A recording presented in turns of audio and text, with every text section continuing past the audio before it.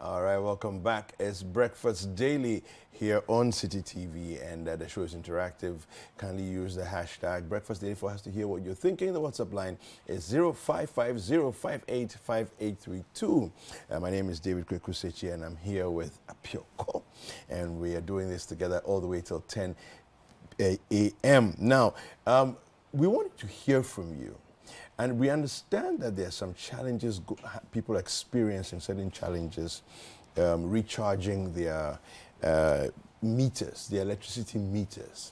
I want to hear from you as you're watching us. That if you've had this experience or you know somebody who's had this experience, share with us what the issue actually has been or it seems to be. We want to find out and throw some light on this and hopefully put a bit of pressure on those who need to deal and fix the problem.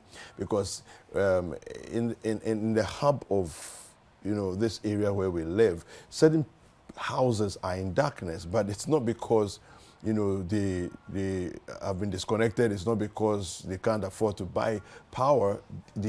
It's just not working. The meters are not working. It can't recharge the meters. And so please let us know. The WhatsApp line again is 0550585832. Do send us a message. Let us know if you know someone experiencing this, you yourself are experiencing this.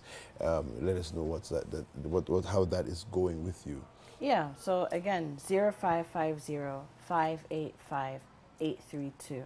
0550-585-832. If you are having challenges with your ECG meters, you've tried to recharge your cards, or you're receiving messages. I know some people have received text messages telling them that there's a network issue or there are issues with the system. We want to hear from you so that we can just get a sense of how widespread, far spread this thing is. But yeah, I mean, it must be very frustrating knowing that you have the money to purchase electricity. And yet you have your card, you have your meter, you're connected to the grid legally, and yet you can't buy your electricity. And now our lives are so dependent on power. In so many ways, shapes or form, even communications. I don't remember the last time I entered someone's private residence and saw a landline. Everybody has a mobile phone, so you don't have power, you can't charge your phone, you're cut off. And it's not just in terms of phone calls, it's text messages, it's WhatsApp messages, it's social media and paying attention to what's going on. If you don't have power and you are unfortunate and you can't have access to a TV somewhere, you can't watch us, or you can't watch on Facebook if your phone is off. So it's almost like being disconnected from the world, We will definitely be speaking to officials so that we can find out if they have heard about the problem and if they can give us any insight into what's going on. But beyond this, particular challenge we're talking about, I have also seen reports. I saw my parents experience it just a few days ago. There are a newer crop of cards, ECG recharge cards that have been given, right?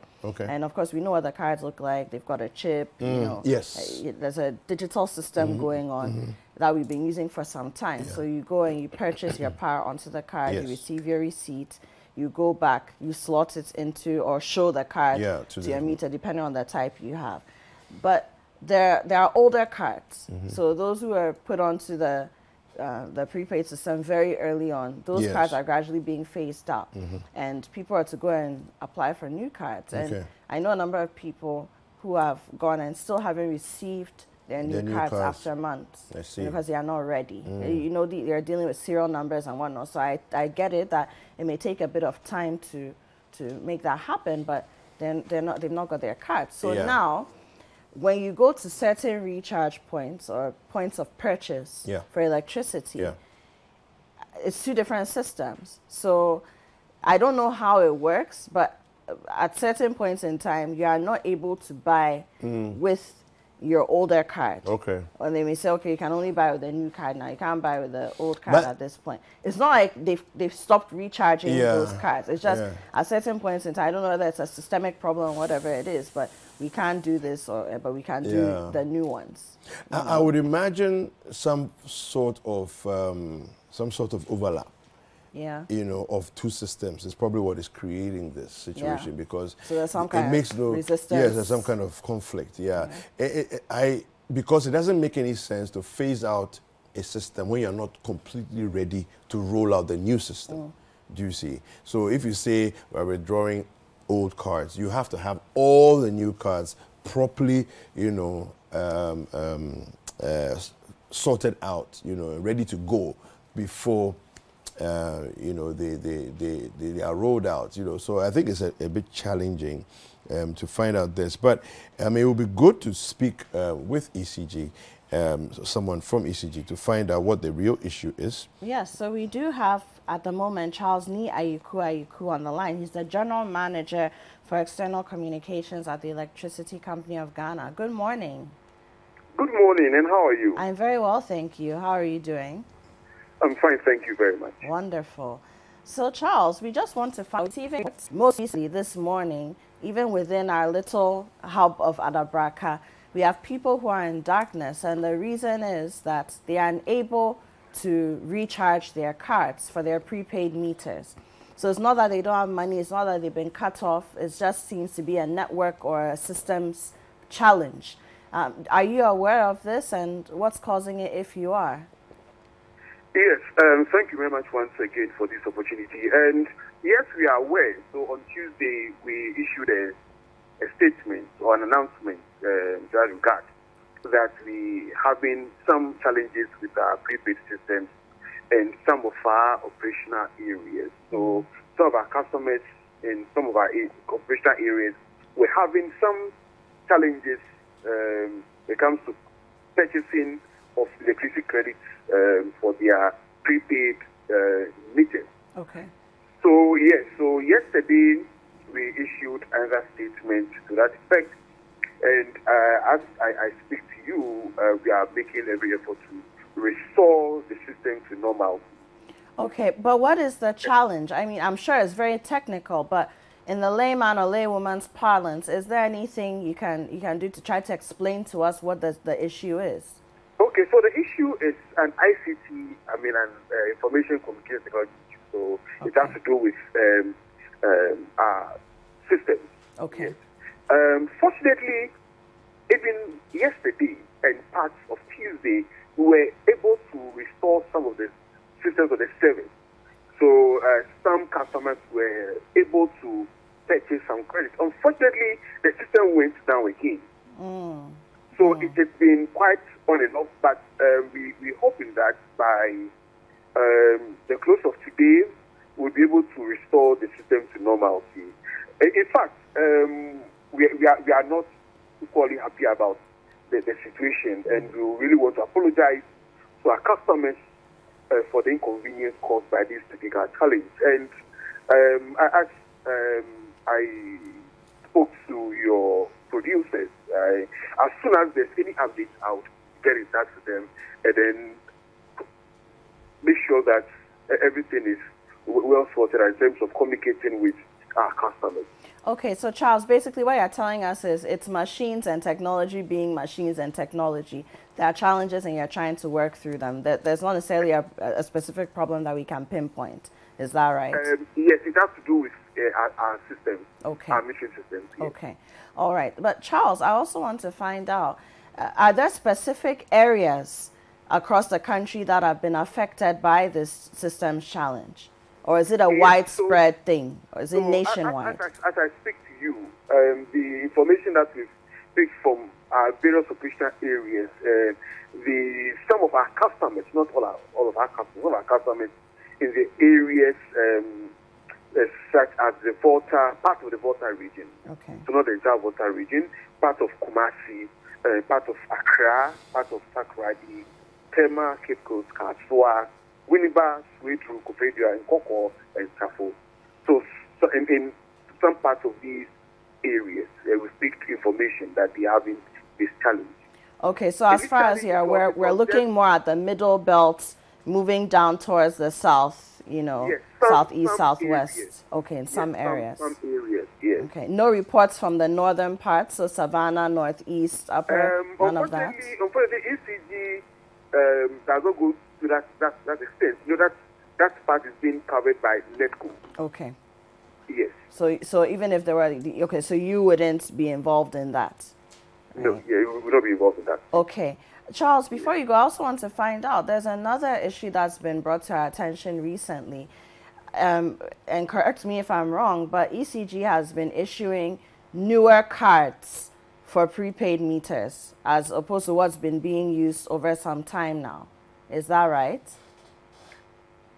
Well, if there's a new installation of a meter, you receive a new card. I mean, that has your meter number or any details that you're able to use to take its credit. Okay. But you don't have any systemic changeover from old cards to new cards? No, please. We don't have such. Yes. Okay. I'm sure you remember during the implementation of the tariff, we had the time and date drift issue. Yes. That has been it. Okay. But, this finance challenge has to do with prepaid metering systems. Okay. All right. So, Charles, thank you for speaking to us, and we'll be looking forward to hearing the updates when they come through. Exactly. I'll keep you updated. Okay. And thank you very much for the opportunity. And you should apologize to our customers. You're very welcome, and thank you. Thank you for speaking to us. All right. So that was Charles Ni Ayiku, General Manager for External Communications with the ECG. All right, well, another conversation that we want to get into right away is about salt mining in the Citi South area of the Volta region.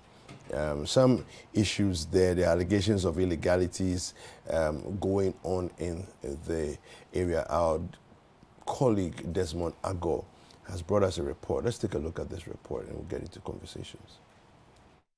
Residents in Lakalevikope in the Citi South municipality of the Volta region were on Saturday, 17 September 2022, thrown into a state of shock and mourning after a family of 5 who went fishing along the lagoon drowned. Following the death of the mother and her 3 children, some signposts have been erected by the Seven Seas Mining Company to warn residents of the dangers ahead. But the residents say the signposts erected are misinforming residents as they have been mounted on a hill above the dike. According to them, the activities of the Seven Seas Mining Limited are affecting their livelihoods. Some of the residents spoke to Citi News on the issue and want urgent measures to be taken to assuage their problems. We have realized that enough is enough, and the good people of these electoral areas need to stand up and speak so that government will set up a committee of inquiry to look into the activities of the company. We have decided that on 27th of this month, we are hitting the road to articulate our views on the operation of the company so that those who are in the helm of affairs will come to the aid of the individuals that are losing their lives on a daily basis at the company's site. There's no work that the community can do, thereby surviving out of the work. So we all depend on this. So as the company has constructed this dike, you can see that that's why the fact that the incident occurred, or you can see people in the lagoon still fishing. It's part of our keeping. So that people will continue to go into the lagoon for fishing. Instead of them erecting the signpost into the lagoon, they have erected it on top of the hill. So it doesn't show any awareness that whoever is going to fish, that as you are going closer, there is a hole there. Assembly member for the Lakalevikope electoral area, Victor Ayaku, noted that the community was not engaged by the salt mining company prior to the creation of the dike. According to him, efforts to bring such activities to its minimum have proven futile, and hence their decision to protest. He noted that the affected communities have engaged the necessary stakeholders and will embark on a demonstration to voice out their grievances. Not involving us, no, cannot possibly warrant them to have a document to operate. That is why we keep saying we believe strongly that they do not have the requirements to do what they are doing. From the earlier, we even ask for those things. We have latest written documents that support this, and they couldn't provide them. Especially the new expansion that they are doing. We don't believe that they are giving the concession to do that.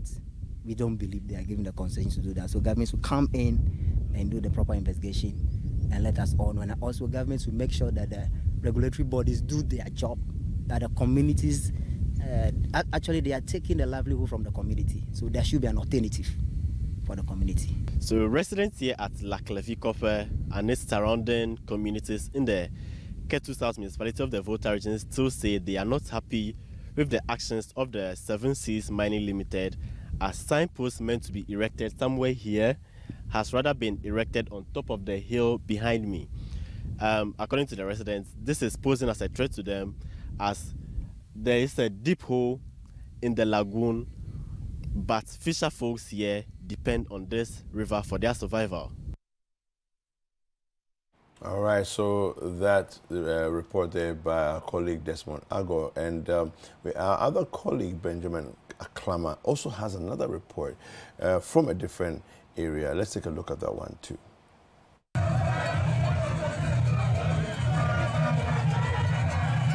So what you see to my right-hand side is a mammoth crowd drawn from the Ketu South municipality protesting the operations of a salt mining company in Adina, 7 Seas.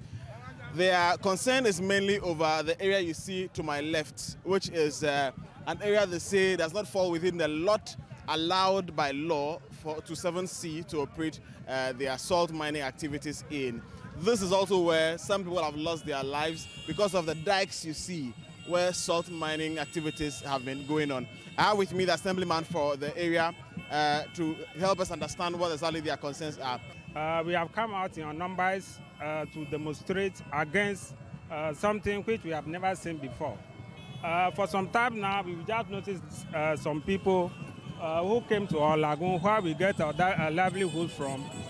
We noticed that they are white men, and we asked them questions, and what they told us is that they were given the place by the government to come and do assault here, or they come and do their business here. There's no documentation, there's nothing to show that they were given the authority to come and do.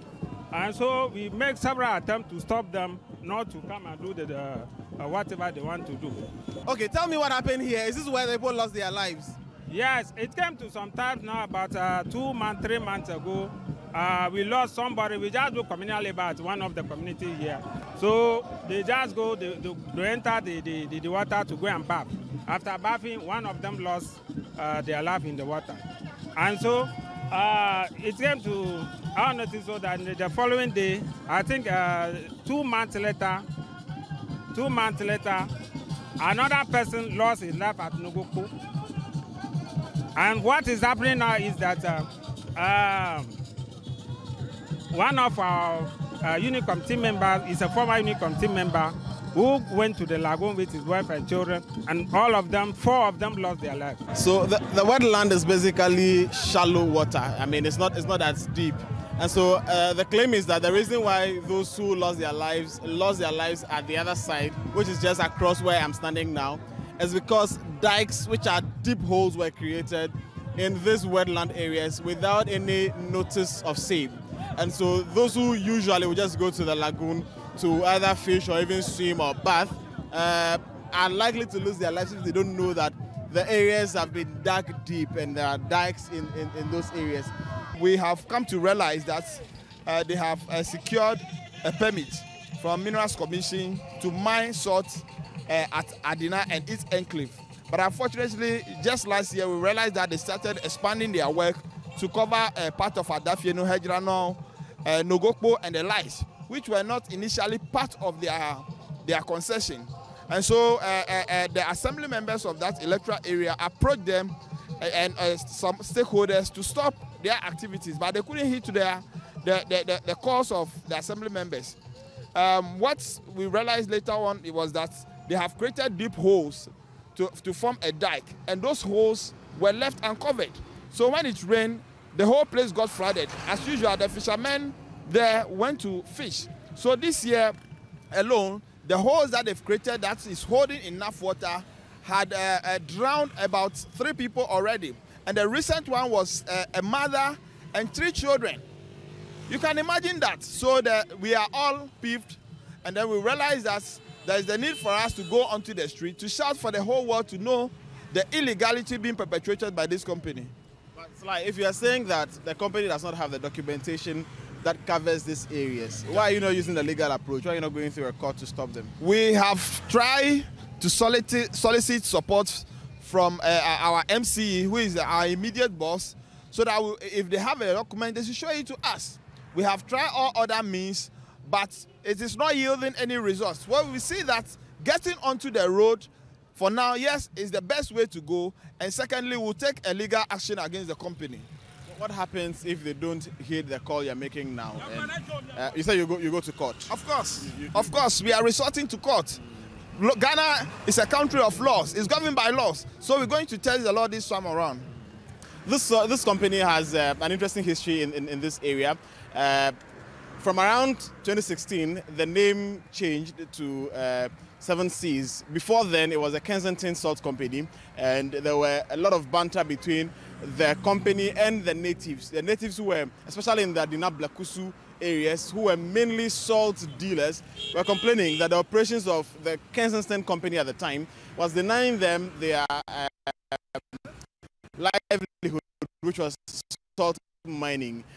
The company has transmogrified into Seven Seas, and the complaints are now that they are encroaching on areas that they do not seem to have legal authority to operate in, and they are thus causing the people to lose their lives.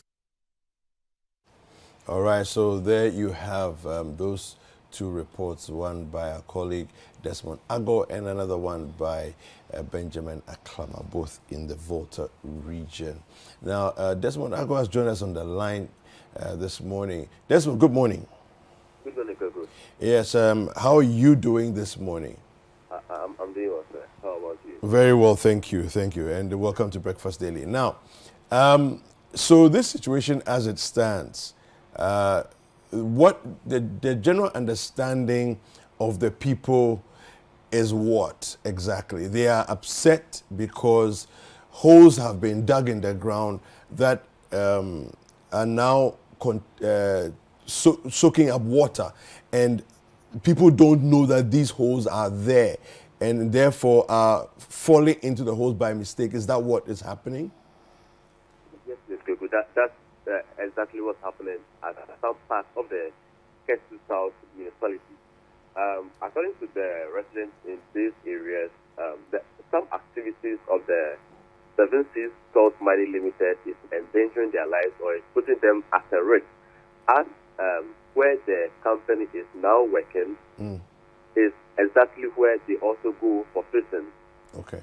According to the residents, the Seven Seas extended their activities just closer to their community without any community engagement to let them know that, okay, there are some dangers ahead. So next time when you are going for your fishing, you should be careful.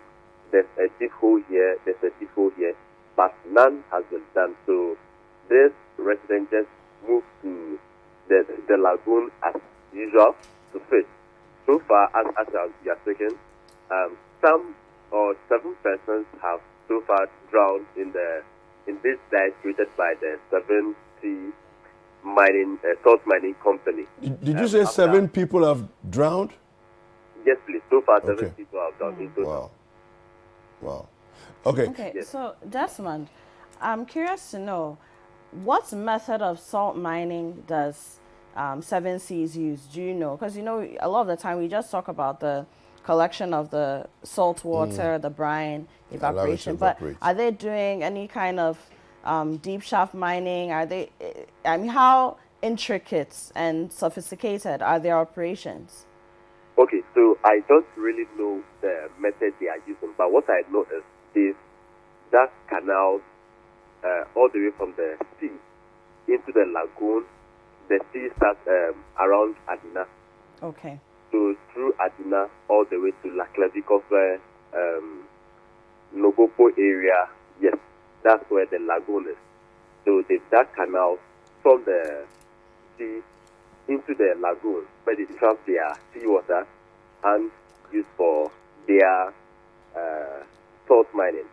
But the canals have now gotten closer to these communities, the La Clavicova, Belekusu. Okay. Opopo, So they've actually dug canals.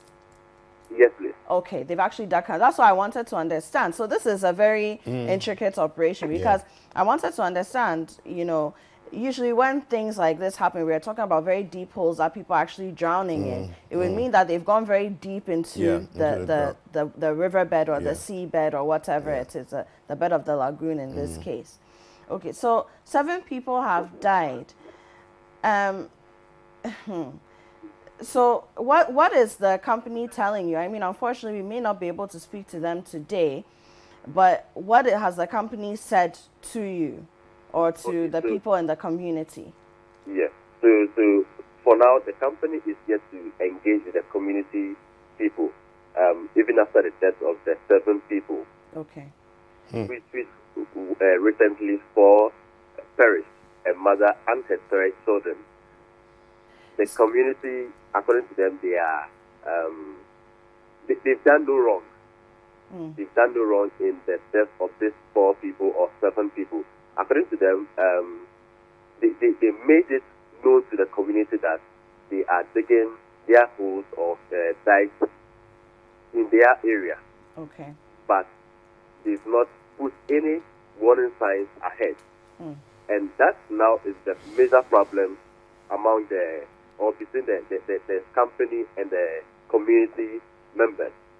If you've dug a hole close to me, you should let me know, okay, there's a danger ahead, since this is where you go for your fishing. So next time when you are going, you ensure that those you are sending there are able to swim. But okay. Yes, please so go that's ahead. the stand of the company. They are not willing to take any blame for the death of the people in the community. Okay, Desmond, are you privy to the kinds of permissions that any company that's going to mine salt in the community are given, or licenses, anything of the sort? And, you know, what comes as in terms of responsibility with that? So are you supposed to put up warning signs in different spaces? Are you supposed to do community sensitization? Are you privy to any of this information and how it all works? Yes, please, but not all. But what I understand is this. Before you start your salt mining company in these areas, you first need to go to the Minerals Regulatory Body to ensure that all safety measures are followed. Okay. Afterwards, you go to the community, you engage them, you let them know what they are coming to do, the dangers ahead, what they should do also to protect themselves. Okay. But realize the case, according to the residents, none of this has been done to them. They are even alleging that the company is now doing or mining illegally, as they've acquired a place at Adina. But since they are now extending their areas to Laklevikope and Nobopo areas, nothing that to engage these communities. So they feel they are not part of whatever the company is doing. They feel they are being neglected and benefiting from the activities of the 7 Seas Mining Limited. Okay, Desmond, again, fine, permissions may be given. I mean, these are all allegations at this point. Of course, we'll need to speak to the company and possibly, you know, any other authorities that govern this space, right?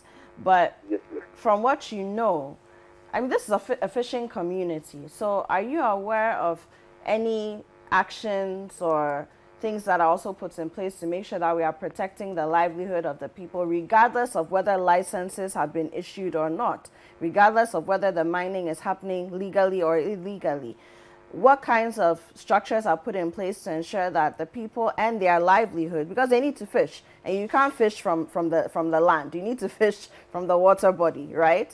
So are you aware of any structures that have been put in place to make sure that their interests and their livelihood are protected? Okay, exactly. So for this kind of companies, they are not supposed to be much closer to the communities.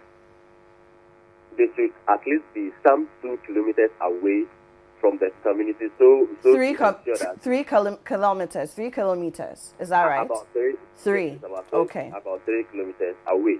Okay. To ensure that the people still continue their daily businesses of fishing. Because when you bring it closer to them, you are now putting their lives in danger. And if you bring it closer without any warning signs, any barbed wire to fence your areas, you are still endangering them without putting any signposts to let them know that, okay, below here is a 6 feet deep hole, or it's 6 feet deep. People still continue to come there just to fish. As happened on the 17th of this month, the mother and her 3 children went fishing. They were not aware of the deep hole in the lagoon, and it's just closer to the community. But this is where the community go fishing every day. It's a daily business activity for the people there. So for these companies to work and also be at peace with the people, they need to engage them. They need to provide safety measures and also other things that's just important to let or to ensure that lives are protected in the area. Okay, Desmond, my final question to you, apart from fishing, is in terms of the water bodies that are within these communities, is any of this used for transportation, between communities or anything of the sort? Or when it comes to the community, they simply use the water bodies for fishing? Yes, they simply use it for fishing. Okay. All right. So Desmond, thank you. And we will be keeping an eye on the situation. But thank you very much for bringing us the report and for giving us the updates that you have. We've been speaking to Desmond Agor, and of course, he is our correspondent in the Volta region. David? Yeah, so I think that from what we have so far, what we've gleaned from the report and what we've gleaned from our correspondent, it sounds like the company has a lot of questions to answer. First of all, why are you basically at the doorstep of the community, digging holes and creating a dike right at the doorstep of the community within the waters that they fish? Because these are not like heavy boats, fishermen kind of thing where they can power boats and go out far into the water. No, this is just, small, size. And some of them, I'm sure they don't even go, because for what Benjamin said, this is shallow water that you can even stand in. So, I'm sure you're just catching fish around the shoreline and not going too far. So it means that the company has a lot of questions to answer as to why they've done that. And then from the report, there was no community engagement whatsoever. Exactly. I mean, is of course, mandatory. This is what the people are saying. We'll definitely have to hear from the company to also hear their side of the story. But this is what the community is saying. And if indeed assuming there was even community engagement, there are even 10 or 15 people who didn't hear, that's a problem. Because those 10 or 15 people could be the ones losing their lives. And even the loss of one life is too much, right? But then again, I find it very curious. So they're also saying there are no warning signs, so everything has been done where and the all that. holes are is where the warnings are supposed to be. Do you see? But just like if you're on a road, there's men at work, or slow down, or all that. And you don't, for example, you don't put the sign for a ramp 100 meters away from where the ramp is. You put speed it up. where the ramp is so that we know that this is where the problem is. You see, and the way water works, with these kinds of water bodies, the undercurrents are ridiculous. And the deeper you go, or the more, the lower the bed of the water body, the higher the current. So even if you know how to swim, getting out of that, it's almost like you're being pulled into a whirlpool. Regardless of how experienced a swimmer you are or how used you are to the water body, even if that were the initial depth, you could easily lose your life. It will carry you away. So the company has some questions to answer, but for now, I believe we have the MC of K2 South on the line. Maxwell Lugudo. Maxwell Lugudo. Maxwell Kofi Lugudo is on the line. Good morning. Good morning, Chief. How are you doing? I'm doing good, by God's will. How are you? Good. I'm very well, thank you. So I'll go straight to the point. We received reports from your jurisdiction that a company, the 7 Seas Salt Mining Company, has been doing some mining in the area, and it's reached the point where holes have been created in the water bodies as a result. And so those who live in your community, who go and do their fishing like they normally do and like they've been doing for years, unfortunately, some of these people have lost their lives because they're not aware of these holes that have been created, and they went and they drowned. Are you aware of this? And I mean, what can you tell us about the situation if you are? Thank you, my sister, and thank you. Good morning to your charity, to your listeners.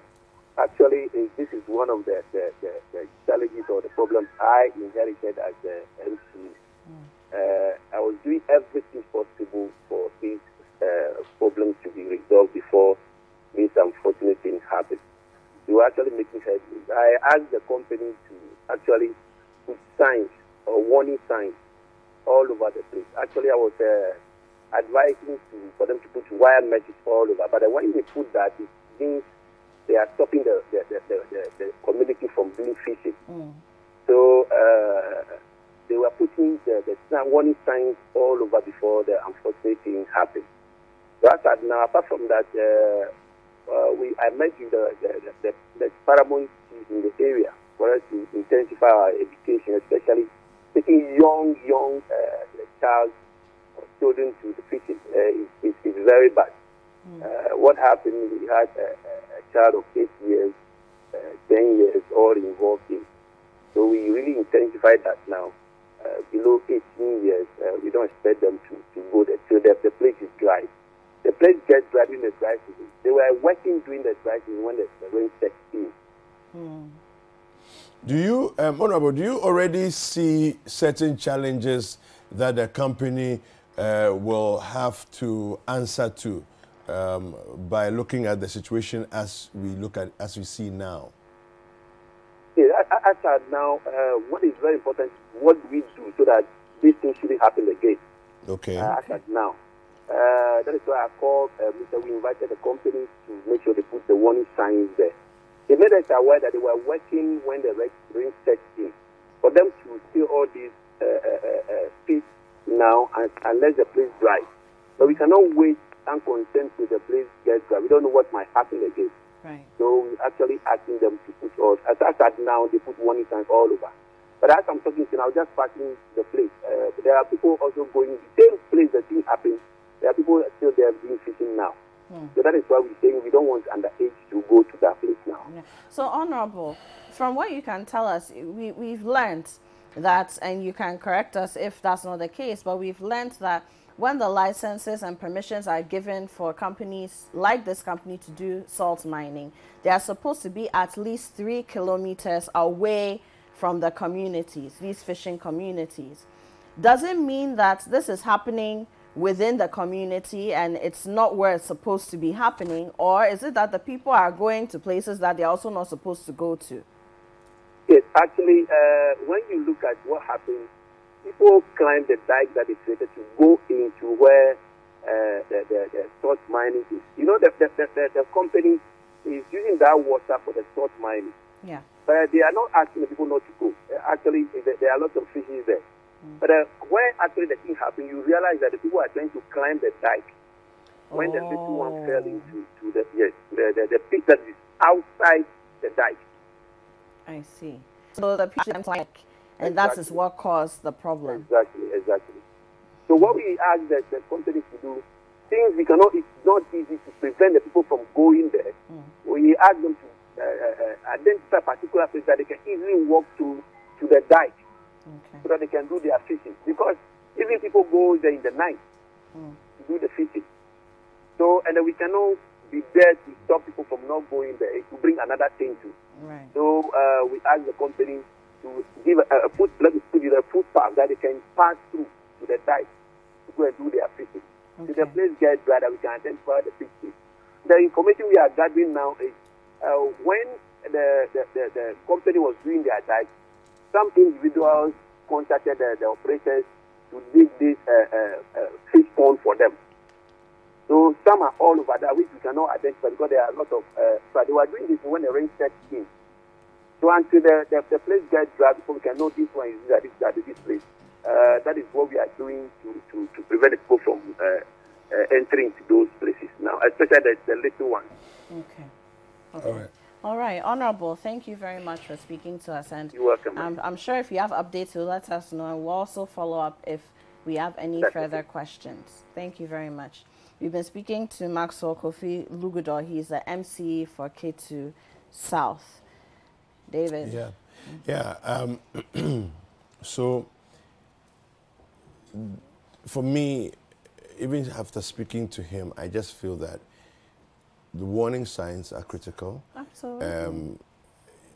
I'm not sure how much community engagement really took place, and that if, as of this morning, after the deaths that have taken place, people are still going there, I think there needs to be both from the assembly side and the company side, there needs to be engagement with the community from the chief level to like a town hall, village hall type of, engagement with them to let them know that certain areas are dangerous, so that they can then be informed and know that, listen, don't go swimming here because this is, where the challenge is. And maybe on a bigger scale, on a more macro level, and maybe long term.